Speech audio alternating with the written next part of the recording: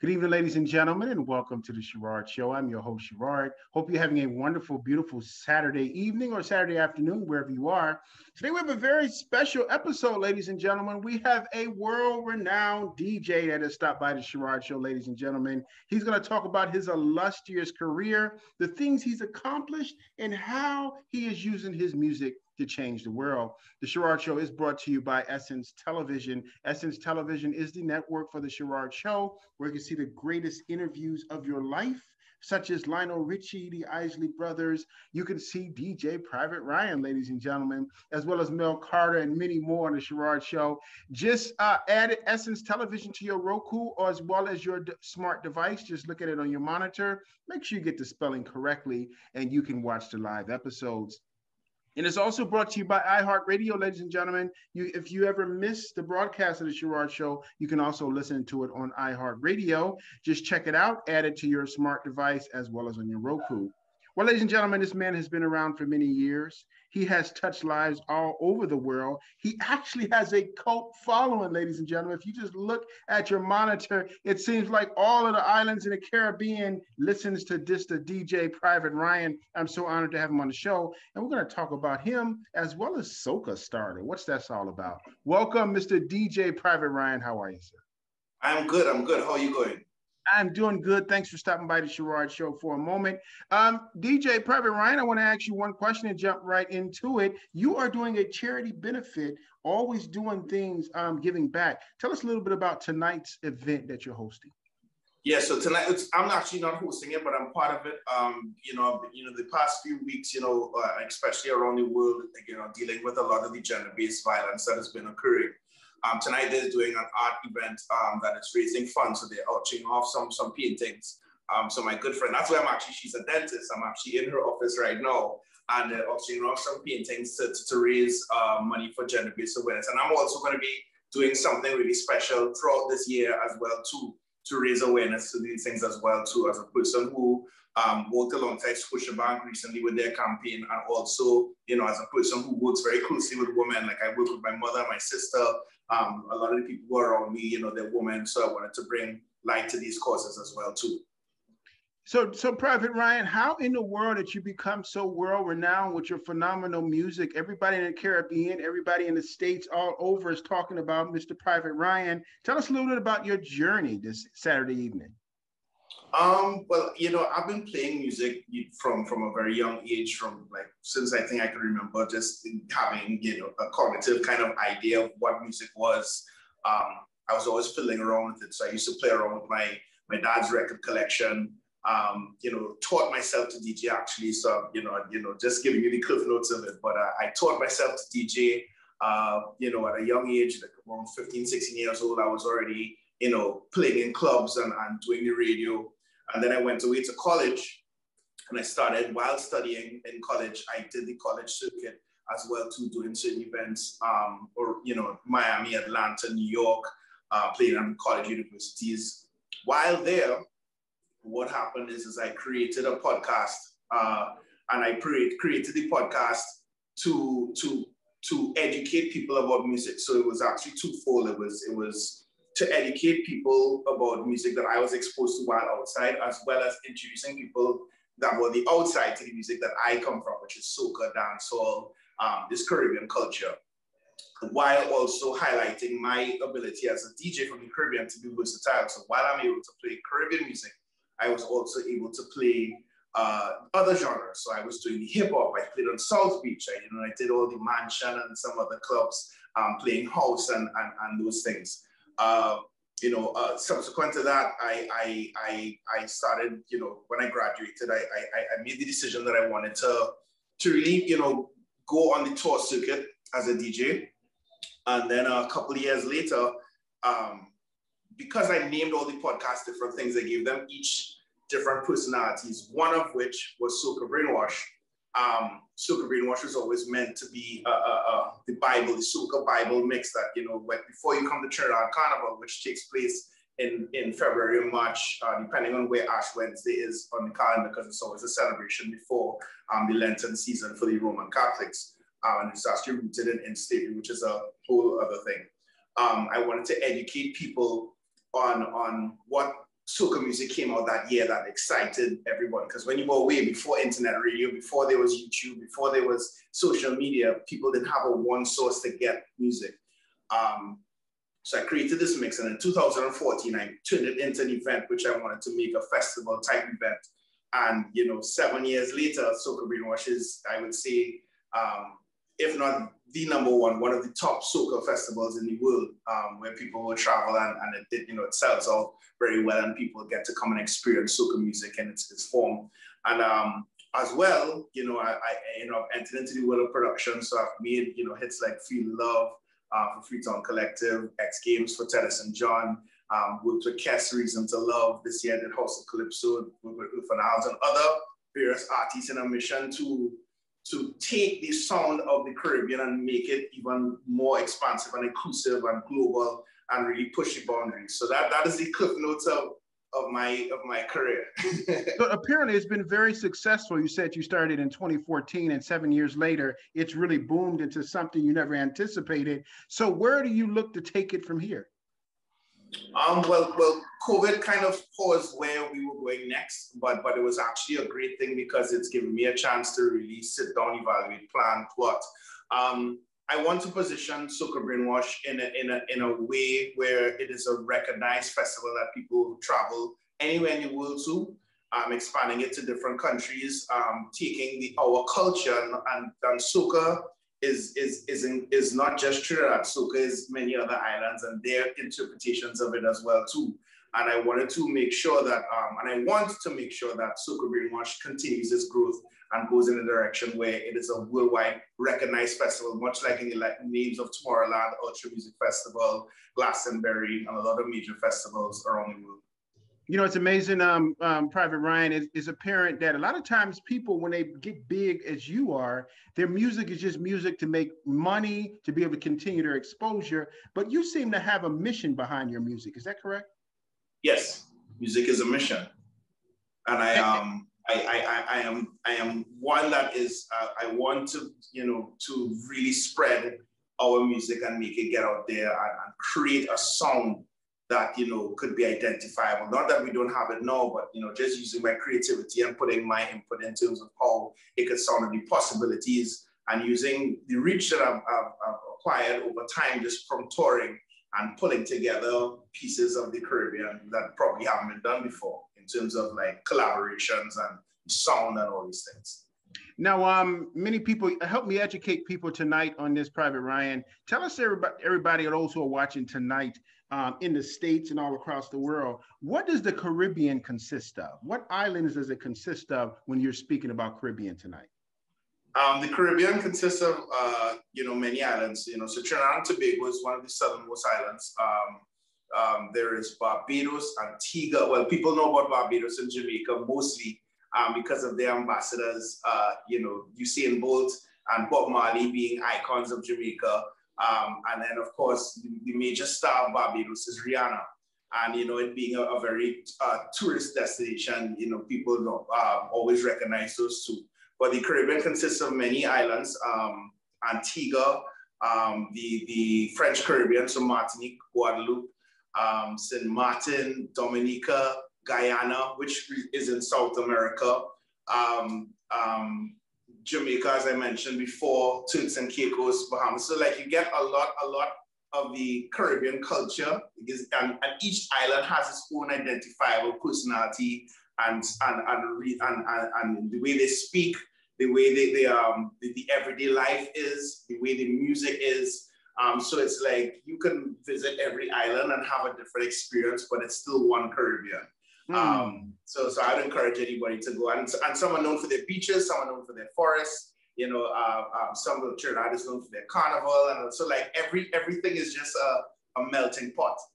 of different cultures. Well, what's interesting though, Private Ryan, is that you seem to be the face of Trinidad. When people mention Trinidad, people speak about Private Ryan. So it leads me to ask the question: is the name Private Ryan come from the movie? A derivative of it, yes. Going back to the story about my rise to becoming known back as a teenager, what happened is that in a commercial one day, they had a DJ who referenced me as the #1 recruit. He said, this young DJ, he's the #1 recruit. He's Private Ryan, right? And that was around the time of the movie being popular. So the Private Ryan is basically an explanation of being the #1 recruit DJ. And that is why people recruit the private. Every time you need a party, you have to recruit him. That's how it is. We've learned something, ladies and gentlemen. We've certainly learned something where the name has derived from. Now, with being a DJ and being as popular as you are and world renowned, do you have to sign with a record label or any kind of entity, or are you doing all this independent?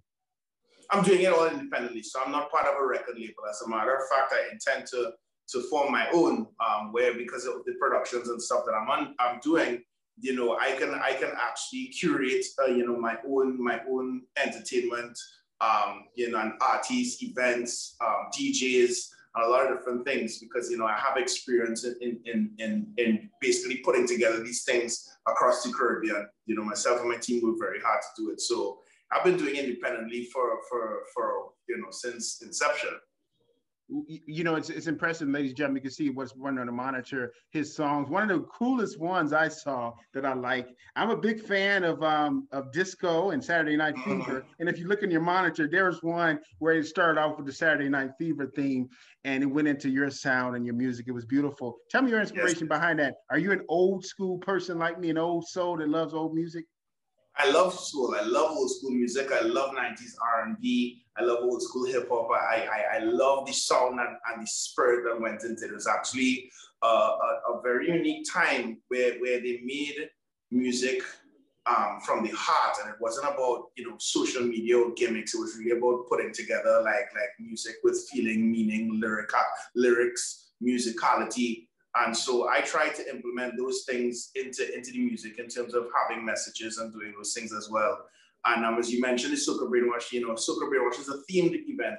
So every year in Trinidad, we change the theme. So people don't come to the same event every year. They actually come to a different event every single time that we do it. It's totally different. So the stage will look different, the decor is different, the people dress different. So it's a new experience, and it's always fun and refreshing to be there. The carnival now, are you going to have the carnival this year in the midst of the COVID? Well, carnival was supposed to be in February. We're actually in the Lenten season now. So we're approaching Easter, so carnival would have been done anyway. So the better question is, are we having carnival in Trinidad in 2022? That question is yet to be answered because we don't know what the regulations are going to be. We don't know how far along we're going to be with vaccinations. These are the things that we need to answer. We don't have those answers yet. My wife is from Jamaica, so she's an islander, and I learned so much from the culture. And I have my best friend. He's watching tonight. He's from Belize. And the adage is that you all don't need a reason to throw a party in the islands. Is that correct? No. We really don't. We really don't. It's been a year of us not being able to do that though. So Trinidadians, they have their small gatherings.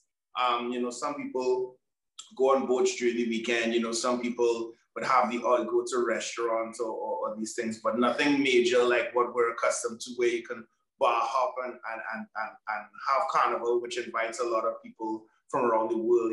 Millions of people come down and they party with us. We haven't been able to do that for a year and some months now. So, it's still ongoing. Just up to today, our Prime Minister, reminded us that even though it's going to be Easter weekend, we need to be very cautious because we don't want to reverse the progress that we've made, because Trinidad has been doing very well with controlling the COVID cases. Being a DJ has greatly changed. I know back when I was growing up, DJing was with records. They would be scratching and had the turntables. I learned on records. I'm sorry?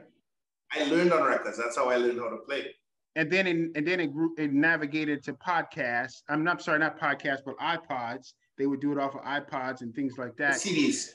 And, well, I'm jumping. It's CDs, then Yeah. podcasts and everything. But if you go back even further, then that used to be DJing off of 8-track. Okay, ladies and gentlemen, Yes. I'm joking. But the point is that, where are you now? Are you liking it better as being with the records? Or are you liking it with the CDs, podcasts? How are you liking it being a premier DJ in all of the world? Coming from the era of turntables and vinyl, there's a feeling that cannot be recreated with the technology that exists now. So when you were playing on vinyl, which is the records, you would have to search for your songs manually, and your mind would work in a certain way where there was no playlist. You need to like go through and search and find it and pull it and manually mix and like, you know, the needle could skip. You know, you all these things that made it exciting. And the sound of vinyl was very warm and bass-like, because vinyl is processed different to, like, let's say a wave on MP3, so it sounded different. But on the other end, the development of technology such as Serato and these interfaces that can emulate the feeling of vinyl, the feeling, because you can use the turntable still based on the way the technology is at. You can use CD players as well too, and you can also use controllers. You know that doesn't really determine a great DJ. The thing is that the technology allows for a lot more creativity because of what we can do now, still having the technical form of the DJ, but then implementing new technology. So being able to jump instantly to parts of the song and being able to manipulate it in certain ways with effects and those things which didn't exist before. So I say that I like it better now because it's married the two worlds. It's married the future with the past, so that we're not disconnected from where it came from. We still are able to replicate it in any way because it's just a freedom of expression, which is where we're at now. Ladies and gentlemen, we're talking to the iconic DJ Private Ryan, who's taking out a moment this Saturday evening to be on the Sherard Show to talk about how he's changing his life and changing lives with his music. We will take your questions in a couple minutes.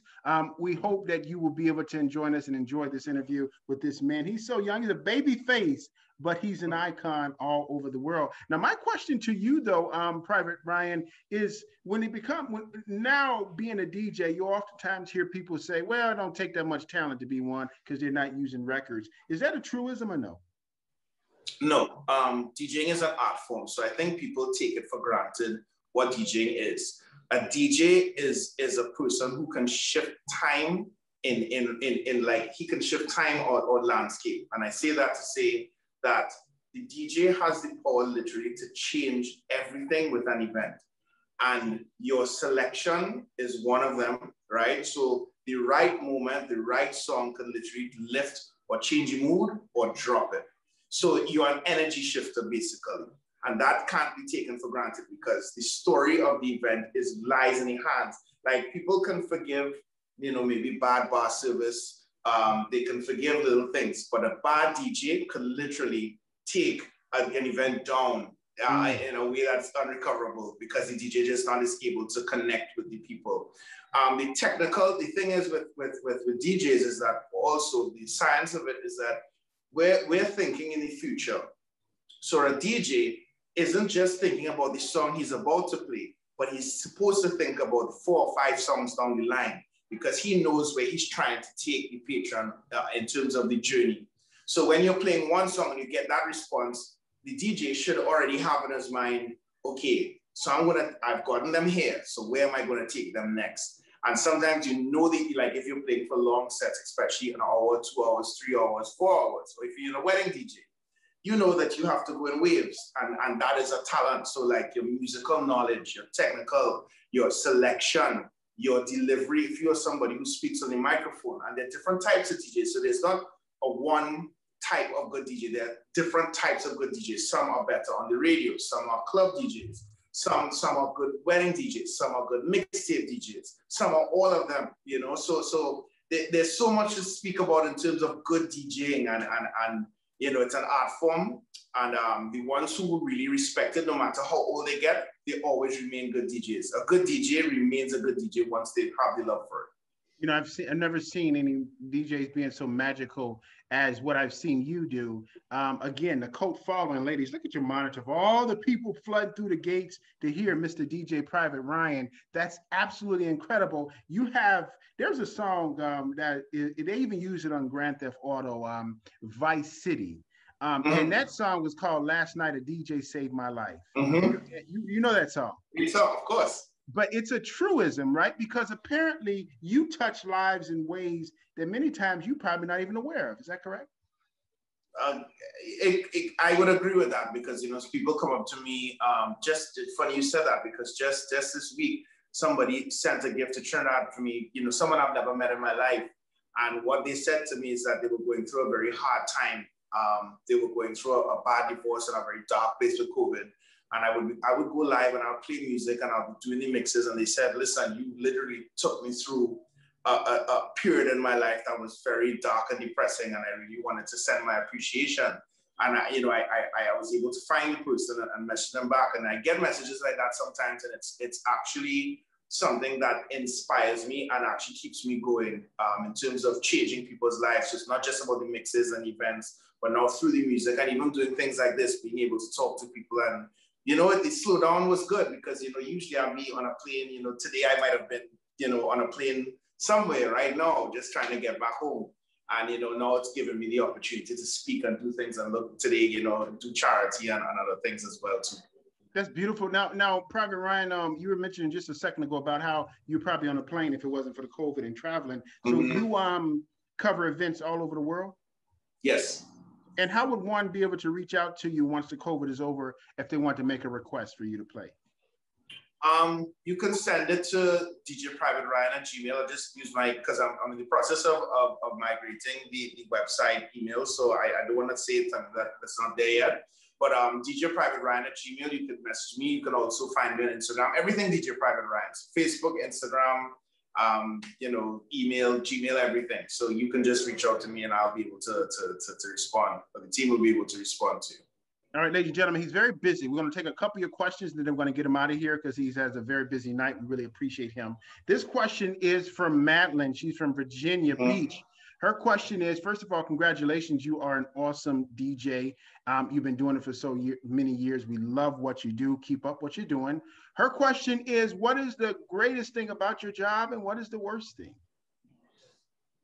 The greatest thing about my job is the people. I have made and met some very, very, very amazing people across the world over my career.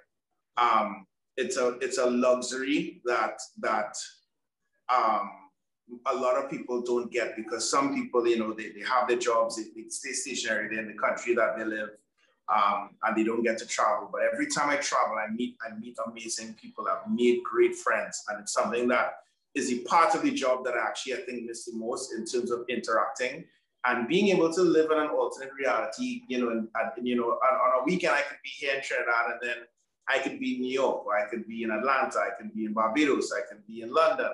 And the cultures are so different that you know, it's interesting to see how everyone lives in different like mindsets across the world, and it's something that is really amazing. The worst part about it is that because you're so busy, because of that, it comes at a sacrifice of, let's say, a very steady personal life. So when I'm traveling, I don't, let's say, for example, get to see like my parents as much, you know, and they're aging. So you want to keep that in mind because, you know, you're missing, you know, spending valuable time with them.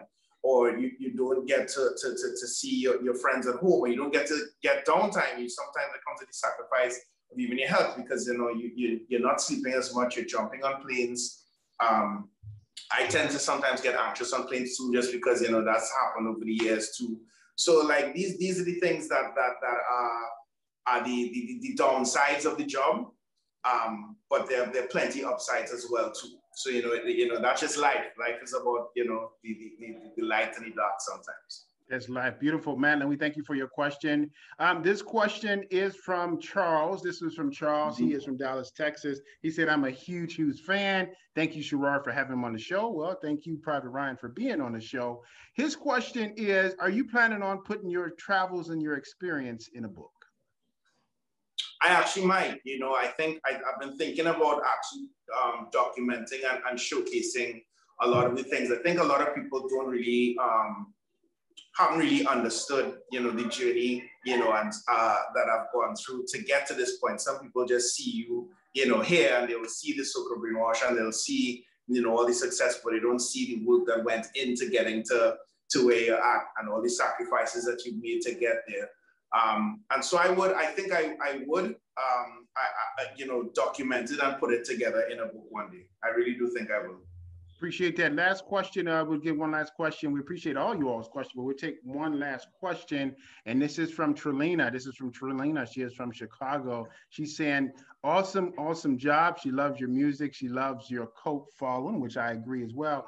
Her question is, have you been to Chicago, and do you plan on coming back to Chicago when the COVID is over? I haven't been to Chicago yet, but I would love to. When COVID is over, I intend to visit a lot of the places that I haven't been to yet. So I'm open to it. Once we can make it happen, we'll make it happen. That's no problem. We appreciate all you all's questions. Now, Private Ryan, where can people reach out to you if they have any more questions? They can still do DJ Private Ryan on Instagram. Yeah, Facebook. DJ Private Ryan, Gmail. Send me a message. Send me a message on Instagram. Facebook, everything. But Instagram might be the best way because I interact a lot more on that platform right now. So you can just send me a message. If you have any, like one or two more questions, I can take them if you like. Okay, very good. All right, very good. All right, this question is from, good. This is from LaWanda. She is in Utah. She says you do such a fascinating job. She loves as well the 1976 Saturday Night Fever thing. I love it too as well, LaWanda. Her question is it hard maintaining your #1 spot in this industry? With success, that is always the hardest part. So getting there is one thing. Staying on top is another. There's always, and this is not just about music, but in life, once you reach a certain point and you reach at the top, there will be people who will A, not be happy with your success and will come for you. B, they have people who study your success and they will come for you as well.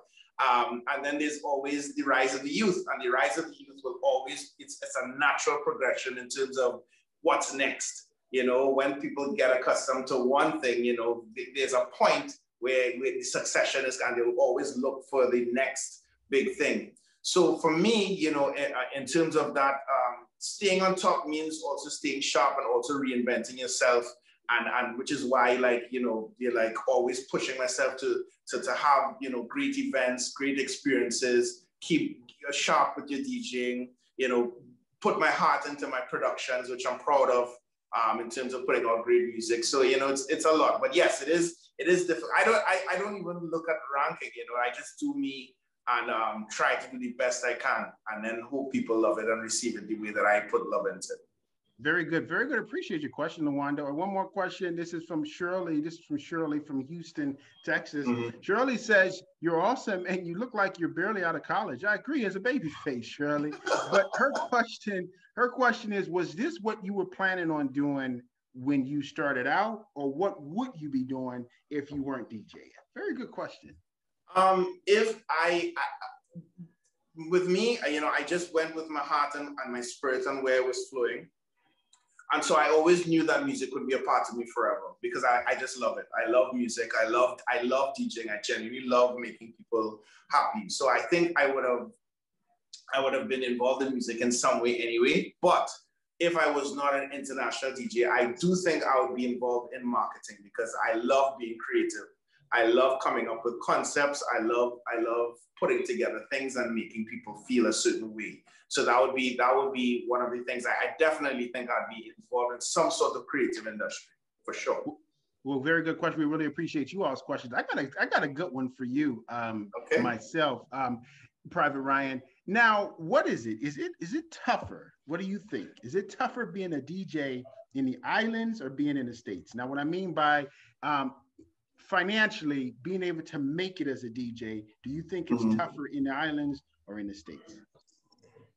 Financially, both are competitive because everywhere the Caribbean has a lot of talented DJs, and so does the US. So it's not like it's just a level playing field. It's just that in terms of, let me see, financially, if you're at the top tier of DJing in the US, you have the ability to earn more than in, let's say, the Caribbean, I guess. Because when you look at, and I wouldn't just say the US, but like in the world, you look at some of the house DJs, you look at like Tiesto, Afrojack, you know, a lot of the people who are DJ Khaled, a lot of them are in the upper tier of earnings because, you know, the way that it's dollar for dollar, they're able to make thousands of dollars off of things that they do. But in terms of even in terms of our top DJs, we're nowhere near that because, you know, with the US exchange, it's different. So it's obviously more advantageous to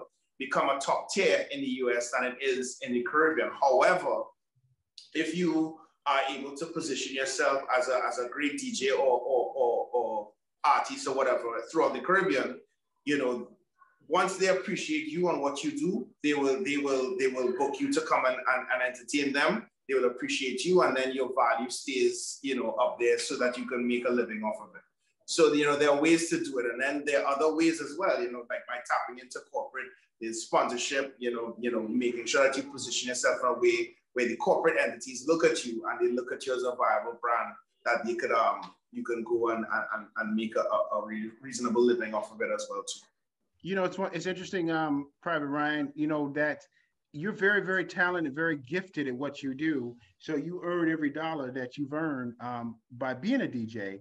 But many times there's people who aren't that talented, whether it's not even just in DJ, it's just in music and in modeling and whatever, but they got a lot of followers. They have so many followers, they have so many hits on their page, and they get signed. So you take an older gentleman like me, who it makes me shake my head because I'm thinking, wait a minute, it was all about talent before, but now it's just all about numbers. Is that something that you see? Is that a trend you see and noticed as well? Most definitely. We live in an illusion right now. Social media, first of all, is not real. What social media is a representation of what someone chooses to portray on social media. So, for example, some people who portray they're in a happy relationship, sometimes they're in the most abusive relationship. Sometimes they're... You're preaching, preacher. Right? Sometimes the girl who's taking the pretty photo, they took probably 100 or 150 photos just to find that right one because they're very insecure in real life. That is what social media is. Social media, in a lot of the cases that you realize, is not a realistic representation of life. So when it comes to talent, a lot of companies and what sells in terms of looks is the optics. And so a lot of people are going towards optics because they're also, what social media was able to do is tap into human insecurity. So when you have people who are followers, sometimes it's because they do things that are viral or they position themselves to get the likes because the likes is what makes the money. That's what numbers count. That's what people are looking at right now. With that being said, that has created a cycle of some people who are getting a lot of attention that are outshadowing the people with real talent. And it's not to say that, this is always the case, but it does exist. So for the people like you who are looking at that, you can see it because you see, well, what is, this person is obviously not as talented as, let's say, maybe this guitarist, a singer, or this DJ. But but this other person is just doing the things that like maybe make people laugh, or they do things that is controversial, and that's the world we live in. But we have to accept it. That's where we're at now, and you can't complain about it. We need to adapt and then survive. We really appreciate you stopping by the show, DJ Private Ryan, the iconic DJ who's doing big things. Again, follow him. His information is on Instagram as well as Facebook. It's showing on your monitor. Support him. The world has been supporting him. And when the COVID is over, I'm sure he will be coming to a city near you. What are your final thoughts, Mr. Private? Oh, no, this was wonderful. I always like to share information, experiences, and just look out for a lot more from me. Like I'm always trying to push the boundaries. The return of SOCA Brain Wash, whenever that is, God willing, it will be grand because we're planning it to really welcome the world again. Look out for my merch line, which I have a Battalion merch line, which is going to be coming out as well too. So I'm going to be having that Battalion Music, which is the musical outfit that is going to have all my productions, that is also going to be coming on stream as well too. So I'm really excited for the new journey of DJ Private Ryan in terms of how I can introduce, myself and my culture and by extension, the artists and a lot of people around me to take it to the world. And that's the mission.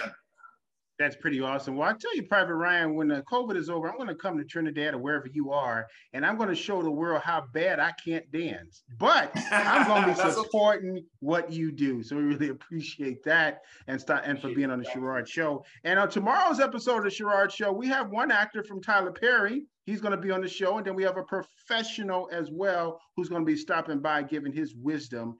2 professionals, 1 mission on the Sherard Show. You don't want to miss this. In the meantime, enjoy the rest of your Saturday. We'll see you tomorrow. Bye-bye now. Thank you for joining us on this episode of the Sherard Show. If you'd like additional information about our episodes, you can log on to thesheradshow.com. You can also check us out on social media, like us on Facebook, look at our YouTube videos, subscribe to our newsletter at essencetelevision.networks@gmail.com. If you would like to get information to the host, Sherard, you can email him at thesheradshow.com. Once again, thank you for joining us, and we'll see you next week.